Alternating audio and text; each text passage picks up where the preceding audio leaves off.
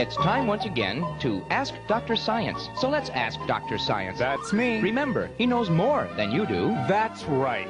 Barbara Smith from Portales, New Mexico writes, Dear Dr. Science, I'm a travel agent, but I still don't understand what makes an airplane fly. Can you help me? Of course. Airlines go out of their way to make flying a pleasant experience. Free magazines, peanuts and coffee, music on the headphones, nutritious airline food. They give you these things because the true source of aerodynamic lift is faith.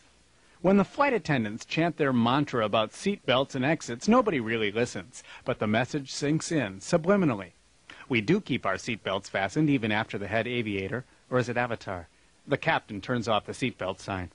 It's the reassuring smile of a stewardess that keeps the plane up, not the wings.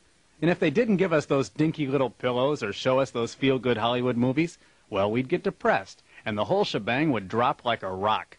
Thank you, Dr. Science. Send your science questions to Ask Dr. Science. Remember, he's not a real doctor. I have a master's degree In science.